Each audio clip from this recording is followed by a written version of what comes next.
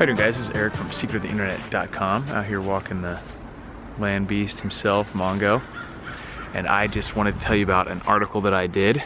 I just wanted to tell you about an article I did about, I think it's five things that I'm glad I spent my money on. Because too many times we talk about, especially in the personal finance section, not even personal finance, but just personal improvement, people talk a lot about saving money, which is super important. But part of that is not just not spending money on things that are frivolous, but making sure you do spend your money on things that are gonna last, they're gonna actually improve your life, increase your quality of life, and just be very valuable, kind of worthwhile items, things that you get a lot more than your money's worth, so to speak. And there have been a few things in my life that may not seem that dramatic. They're pretty mundane, kind of pedestrian type of artifacts, different things.